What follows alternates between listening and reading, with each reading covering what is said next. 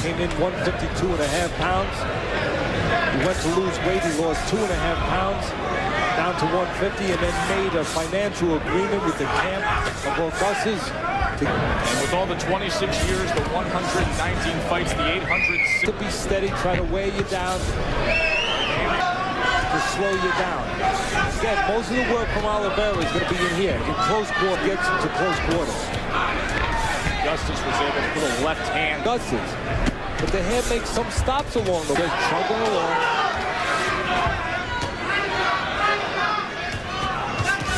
That's where Oliveira wants to be, in close. Right, the smile comes up on Emmanuel Augustus, and you know he's getting comfortable and he's ready to let loose. We're going to see if the steadiness of Oliveira, straight, stiff one, and one that so far tonight has been fairly accurate. Once again, the quicker hands, the man in the leopard trunks. Getting a good look at that speed right now. And you're getting a look at two right hands and two left hooks to the body and back upstairs. Spots here where Augustus will stop, like right here. When he goes defensive, just a little too long. That's where Oliveira must make hay. Well, that little bit of sun is shining.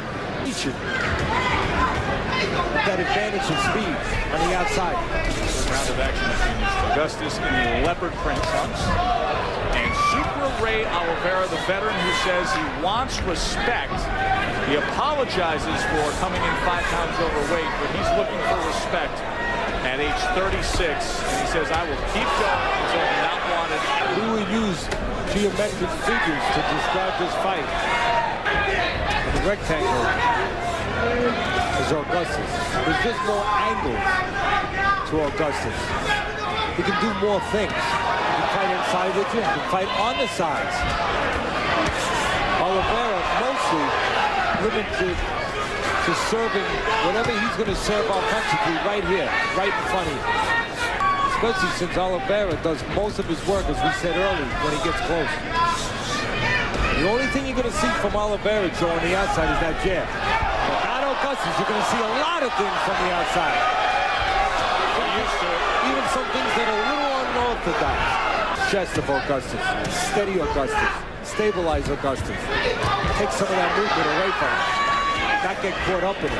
Not get mesmerized. Take a look at Emmanuel Augustus. You know, he said to me yesterday, he said, what a pleasure it was, but it means a lot to me to see him in person. What are your thoughts when you Those are respectable guys. There are a lot of respect. And I think when you watch those clips? Actually, yeah, I do, Ted. I'm like, why'd I do this? Now here's Augustus with the showboating and a left hooker cut that comes in. And this is what he just loves to do, the stylist. Well, let's talk about what this can do. This can do a couple of things. One, it can definitely distract his opponent. Although his opponent, Ray Oliveira, a guy who's fought for the world title, the IBF Junior Welterweight world title, and has fought 7 current or former world champions, should be experienced enough to deal with that. But it can distract your opponent. It also can take you a little bit out of the fight. Oh, what an uppercut! And like I said, it can mesmerize your opponent and set up big shots. Now, the last thing it can do, can it hurt you on the scorecards? Can it hurt you with the judges? It has sometimes in the past. Even though it should be all about the punches. But sometimes it's not. Right now it is distracting Oliveira. The hand and the legs in the air, you're going to tag him.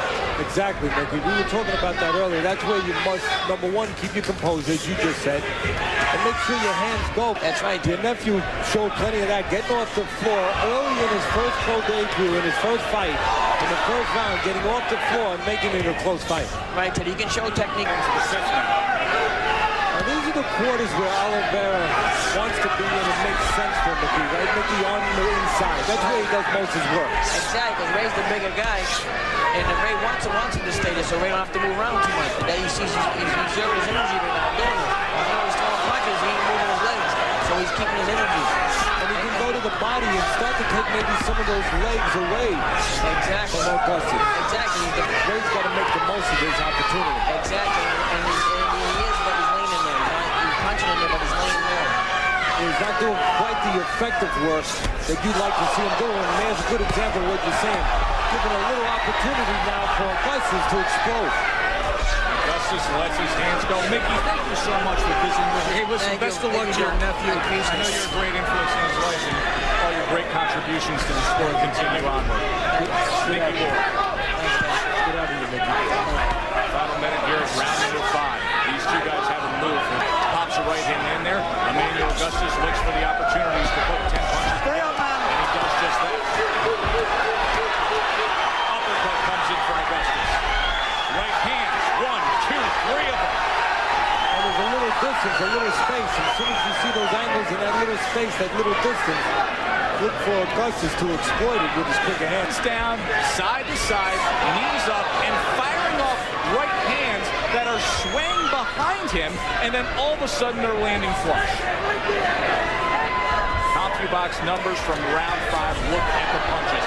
56 out of 108 for Augustus, and Oliveira on the other side threw 143. Good stuff. Right hand comes in as Super Ray falls him back. Now staying with the jab, and the puppet is in form. Combination comes in from Augustus. A lot of people would ask, how do you deal with this kind of movement? He separates himself and he's to run it out. There's a double punch right there. See that left To the side, then he's not ready to punch. And when he's doing that, see, in all that flash and pizzazz. He did it in the 4th round, and he came back and pulled it off again here in the 6th round. Let's check back in with Brian Teddy. That round, a double punch, Teddy? Time. Exactly what it was. Two for the price of cuts is due.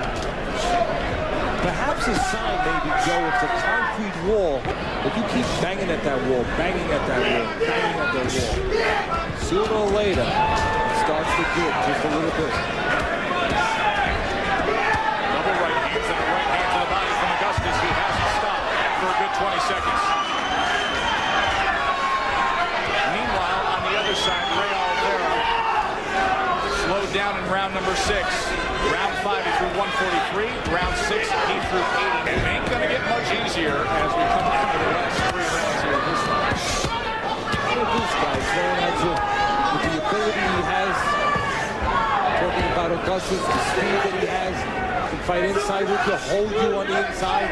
Be able to just hold his own like he's doing right now. He's giving Oliveira a taste of his own medicine on the inside and getting the better. Then he can take it outside where Oliveira cannot match it. Right hand to the body. Emmanuel Augustus seemingly in total control now as we're in the 7th round against Ray Oliveira. Let's bring in Ice John Scully, the trainer for Super Ray Oliveira. Ice, how do you solve this problem that Ray has in front of him? What do you tell him? I mean, with Ray at this point in his career, I mean, I think he can't let this guy run around and razzle-dazzle the crowd and pick him off with these sharp shots. The guy's really hard to fight. He's hard to box. And I think he really needs to get back on him. It's not a Ray. It's a Steve's whole fighter in the twilight of his career, Ray Oliveira. Oliveira kind of giving his last effort here because he's holding the back of his head. And Teddy, I would have major concerns right now. If he feels something is ahead, maybe they want to take a good look here. I'm concerned, and I think I was touching on this earlier, and if our campus can get a close look, Ray Oliveira looks like he's not only that, he looks like he's crying, and there's blood coming out of his nose, and I think this fight needs to be stopped. Come here, doctor. And the doctor decided to let it go, but we'll see. Steve is saying, hey, I'm not a doctor, so I'm going to listen to what you have to say, but the fight is over. As well it should be, as you see Emmanuel Augustus coming over to the corner I don't like the way he's acting. and talking to Ray Oliveira. Like any of this, Steve Smoger, the outstanding veteran referee. That he's taken. There is an effect after that. As you can see, a right hand, first a clean one on the front of the head, on the chin, and then a glancing one behind the head. And in this fight, but look at the landed column and see the percentage for Emmanuel Augustus. Just very, very impressive display by him.